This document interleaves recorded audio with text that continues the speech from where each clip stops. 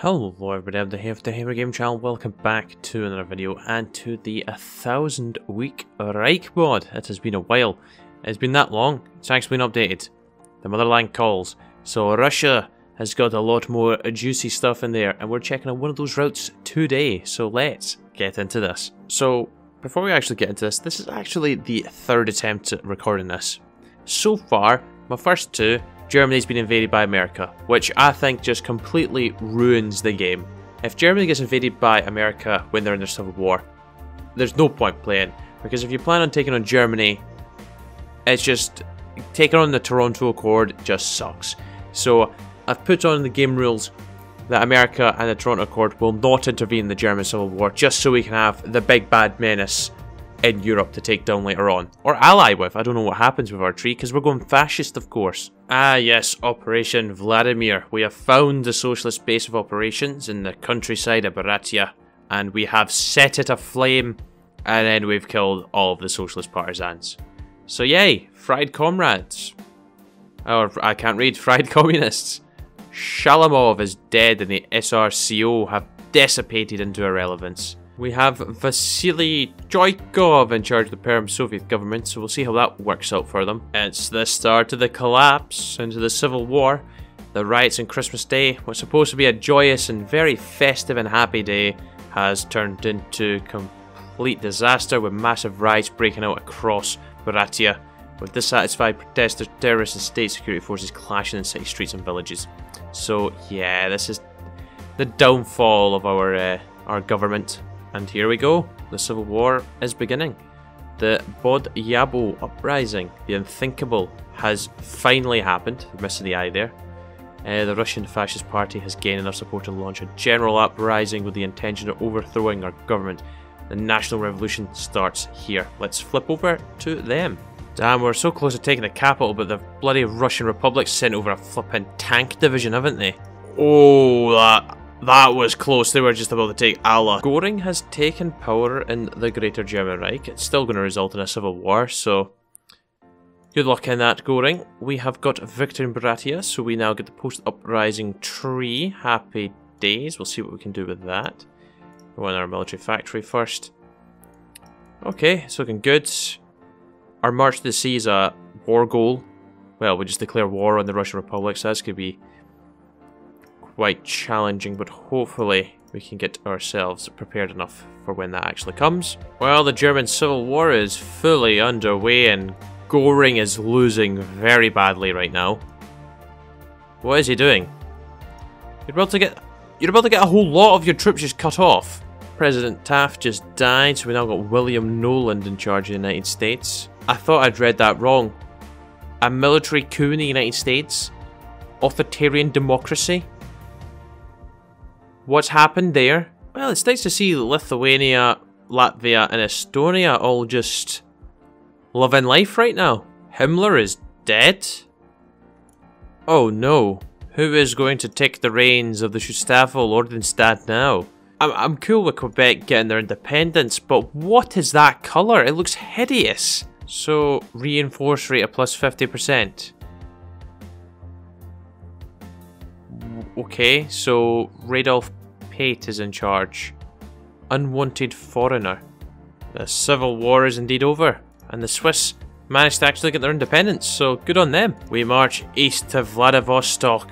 Okay, so far so good. We have lost 34,000, we've killed 51k. I don't know what he's smoked before doing this. Like, they've only got 2 to 5 divisions, but hopefully they'll be able to do some damage here. We have broken them. We have broken them. We almost killed 100,000 actually. We've lost 60k ourselves, but hey ho. It is what it is at the end of the day. Like, I'm just running to Vladivostok now. There we go. How close are they to dying? Very close. Oh nice. They got North and South Sakhalin. Perfect, that's now mine. Oh, can't wait to get all this cord. It's gonna be good. There we go. Recovering from the famine is the only wholesome thing we're actually going to do as Constantine. I feel like the rest is just going to be atrocities, if that's anything to go by. I have to say, Germany has wasted zero time reclaiming their lost territories. Oh, nice. We got some of the Morton's generals rejoin us. So the All-Russian Supreme Soviet First Congress, I don't know why it's a Soviet First Congress, but it's time for us to deal with the Matkovsky group that threatens the very fabric of our beloved party. Factionalism must end at all costs. Okay, I really do not like this event, but I am choosing this option only because I want to get the increase in popularity for Natsok. Germans. Actually, Germans are our brothers is the option we're going to choose. They're not enemies, they're our brother-in-arms. Let's see if we can peacefully unite our two great nations together, and hopefully they'll return their land to me. That would be cool. Question of splitters. Yeah, traitors belong to die. Like the correct English, they deserve to die is what I wanted to say. And Konstantin has been victorious. Well, we create a new faction. The White International. I'm not too sure if that's a good idea, just letting Bolotov have free reign over the streets of our cities and the halls of our party. Yes, he's our prime executioner and his special divisions are doing countless, dealing with countless threats, but just letting someone just do their own thing usually ends in disaster. Knife in our back, potentially. Democratic socialism, a political theory that allows for a socialist state to have a democratic system alongside the public ownership of the means of production. An interesting combination. Ah, who doesn't love a purge? So, yeah. We changed to the Constantine tree. Like I said earlier in the video, the only wholesome thing we're going to be doing is getting rid of the famine. And we're about to do that with the completion of class collaboration. Well, this is ideal for me. I just hope these two just weaken themselves greatly so I can just swoop on in and kill them both. Well, we've done our industry tree, and we now have a semi-industrialized economy, which I think is quite good. We also have freedom through labour, which construction speed's quite nice. Corporatism is also a pretty decent national spirit. And then the guilds, which is just fantastic. Surprise, boys! Surprise, we're coming in because I don't want this war to finish. I want them to have to keep fighting each other as well whilst I just move on in for the kill. You can already see the effect the war has had on their troops. This is fantastic. Oh, 6 Pishy militia divisions. I can't change them, but that brings me right up to 24 each, so that's good. We are off to a fantastic start in this. Just got to make sure that we have ample supply, because once you don't have supply, it just turns to absolute crap. Oh, that came out of nowhere. We got 50% of the equipment. Fantastic. And then there was 2. Just realised we're not actually at war with the Perm Soviet governments. We have to dethrone them, and they're looking very lackluster in terms of equipment. So hopefully this is going to do very well for us. Oh, they declared war on us. Oh, the Perm government's front looks fantastically bad. Their supply is non-existent. They've actually got less divisions than me. Oh, ideal. We've got a nice wee encirclement down here. That's a pretty decent one, to be fair. Oh, no. Mussolini's just kicked the bucket. This has just been an absolute whitewash. 16k. We've got... Oh, Ciano's taking power. 16k to 220. It's just continuing to go up. They can't even hold us. Oh! Get them motorised out and about, boys. We've actually killed over 10 times what we've lost. So good. Considering where we started off in comparison to the Perm government. I know they weren't exactly in a place of great strength either, but they were much better than me. We rose from the ashes. There we go. Wow, that's the equipment we got. Seriously. It's time to reintegrate some land as well, so let's reintegrate the Soviets and reintegrate Turkestan and reunite Russia. The Russian fascist reunite Russia. Against the odds, the one small Russian fascist party has defeated every warlord contender for their base, or from their base in Buryatia. Receiving immediate commendation from the Toronto Accord as an illegitimate and twisted regime, the fascist powers of Europe could not be reached for a comment on the matter. Daily pogroms and armed black shirts march throughout the countryside. The so-called vods of Russians, Konstantin Rodzeyevsky, has vowed to continue the national revolution by expanding westwards and vanquishing the last remnants of warlordism. Call of the White International. Fascist delegates arrive. Okay, we got an impressive turnout. I'm very intrigued to see where this goes. Okay, the first foreign representative is Colin Jordan from the White Defence League of Great Britain. Welcome. Staunch believer in the British Empire, so... Okay, wow. Thanks for that, Colin. Benjamin Stoner, where are you from? Ah, great. Ah, this is wholesome. It's just emanating wholesomeness right now. It really is. Next we have Goran Asar Ordensson, Nordic Realm Party of the Kingdom of Sweden. Okay, but that's all you need to see and just think, yep, you are also crazy. That's the end of that. Wow, that was so wholesome. Are we just looking straight to killing the Toronto Accord? And there's the founding of the White International. And the Toronto Accord has immediately denounced this organisation, a vessel of global hatred. But the reality of the Russian national state's new place in the world, the fascist order that rivals even the Third Reich, has left ripples across the global order forever. I don't know what that means. Ah, nice. We have one ally in Afghanistan. We can invite Slovenia. Actually, that's not Slovenia.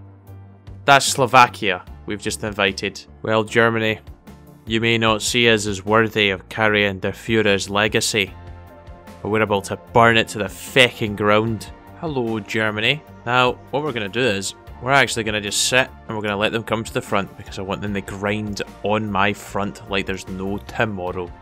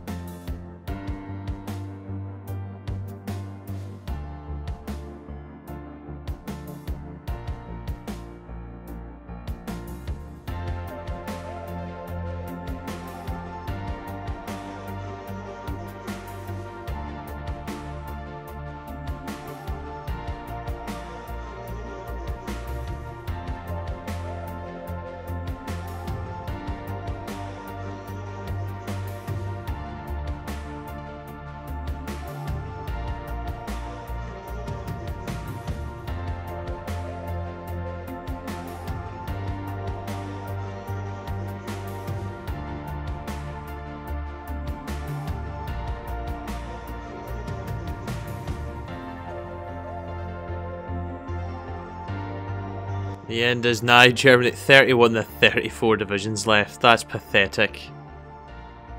Oh, what a beautiful victory. The new capital. Let's go with good old Moscow. Well, I don't know why, but the game was wanting me to like liberate people, and like Poland was free, so I've just re-annexed them. Netherlands, Belgium and Luxembourg all popped up. They're all gone. I'm not having the Toronto Accord getting land. I'm fine with France getting their territory back. I'm fine with that because they're fascist. I'm not having some random flipping democratic nations popping up. Not that chance in hell. Blowy wars just to do to finish this off. Got some core territory to regain. I'm also going to, well, not cheat invade Romania, but I don't actually get a war thing on them, and they do actually have some of my core territory, so they need to die. Finland, I believe you have some of my core territory. Well, we just wiped the floor with the Finns. It was always going to be the case, but thanks for joining us. Goodbye. Don't know why we didn't get a little war goal like decision on Romania, but they're gonna be dying, so we'll even declare war on the Serbians as well. You may be a bit hungry, Romania, but you ain't beating me. Yep, goodbye. Fantastic. That is... Oh wait. Oh, the fate of Romania. Splendid. There we go. The Romanian Christian state. Thank you very, very much for watching, guys. Hope you enjoyed, and I shall be back very, very soon for another episode. Until then, do take care. Sure, bye. Then now.